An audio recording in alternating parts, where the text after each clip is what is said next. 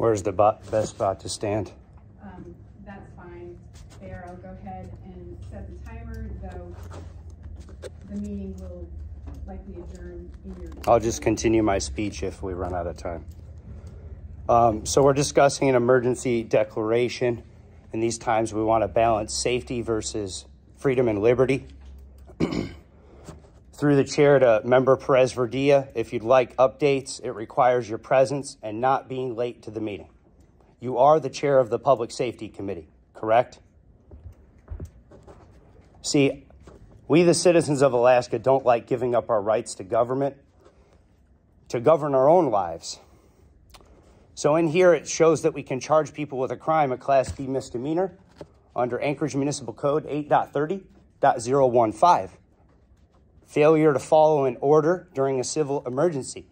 And that can be given on page 9 of your packet by the fire chief or his designees, by the police chief or his designees. No body cameras, though. So how are we to ensure that liberty is upheld? Avalanche mitigation is done 365 days a year all around the globe. You didn't consult with any ski resort directors, anything like that? One avalanche director? Are you kidding me? Snow hauling, a non-competitive bid given to a mayor's political donor, McKenna Construction. There's plenty of companies that do snow haul around the municipality of Anchorage. They do it every night, all winter. At the state level, we're giving up authority to the governor, right? Because even like the municipal attorney said, we're concerned about the boundaries. We don't know where the municipal land ends and starts. That's a concern. And you're declaring a civil emergency and giving up power to 429 tyrants at the APD, last count.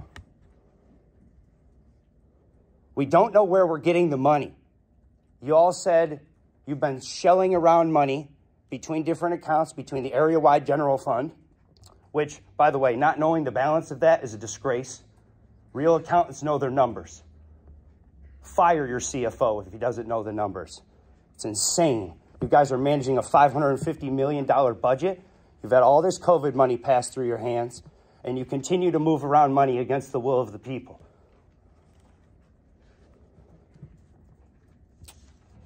You cannot kick people out of their homes against their will.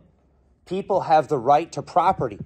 You can't violate that. People have the right to liberty. You can't violate that just because you're declaring an emergency over an avalanche. I know this is a small area, but this is a precarious position. We fought against this for 2 years, and 5 of you are up for re-election right now. There's going to be a reckoning in this year's election. Thank you.